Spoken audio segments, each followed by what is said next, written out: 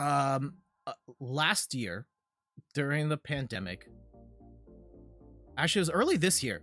The message to me was sent late last year, and this is one of the things, right? If you're on Instagram and you look at your DMs, it's very easy to miss a tab called requests, and messages that go to you don't immediately just go into your feed. If it's someone you don't know, it'll go under requests, and I did not know this. And at that point, I found that tab. I saw like, oh, one request. What is this? And it was someone from casting at a TV show about building blocks. I mean, I guess I could just say it. It was Lego Masters. Someone from casting of that show reached out to me and was like, "Hey, are you interested in being on this show?" And I didn't see that message until at least a month after they sent it. And I think at the time it wouldn't have worked out because I was in a different country. They would have filmed the show in the States. Also, I'm terrible at building Legos. I know on my Instagram, I had a couple of like highlights from the stream when I'm showing like Legos I built. I would have been terrible for that show.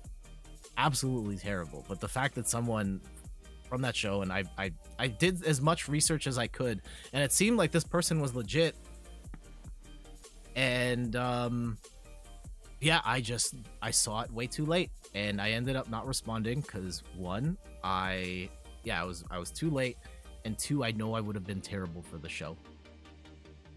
You'd be a personality pick, not an expertise pick. Yeah, that's what I was thinking. Like, I would just be there, and I would act all crazy or like do whatever I do, and then, you know, have maybe Steph just actually do all the creations. Like, watching the show now, and I've watched a couple of episodes, like, there's no way I could have done what they do.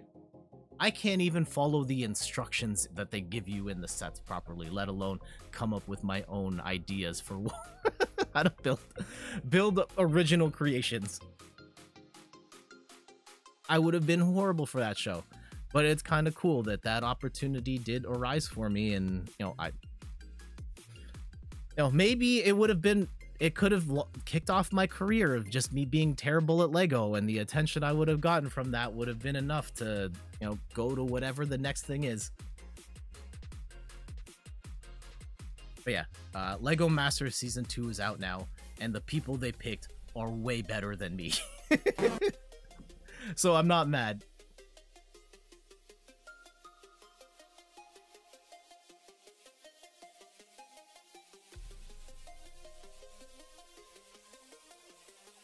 Actually, that's not even the first time I squandered an opportunity